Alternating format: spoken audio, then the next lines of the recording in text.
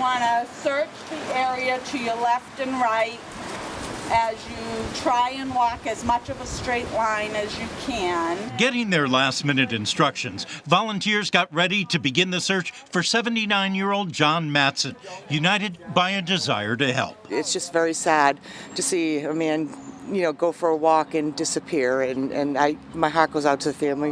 We both understand how scary it can be. It's family, so the fact that he's been missing for 3 months without a trace, that's tragic. Matson, who suffers from dementia, was last seen back on July 6th, his daughter organizing today's search. Want to put an end to this, have some closure.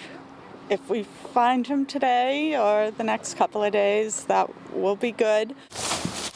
The volunteers were concentrating their search efforts in a wooded area off of West Road. While there have been searches done in the past, those were done in the middle of the summer. His daughter is hoping now that the leaves have started to fall, they'll be able to cover more ground, get a clearer picture of what's in the woods. Mindful of the fact that it is hunting season, the volunteers made sure they were wearing some item with blaze orange or bright colors.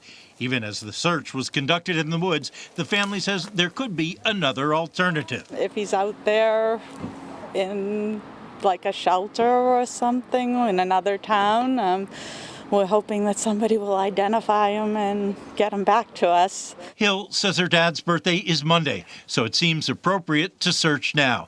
And she and her family are so grateful for everyone who turned out. It brings a lot of hope. In Hampstead, Ray Brewer, WMUR News 9.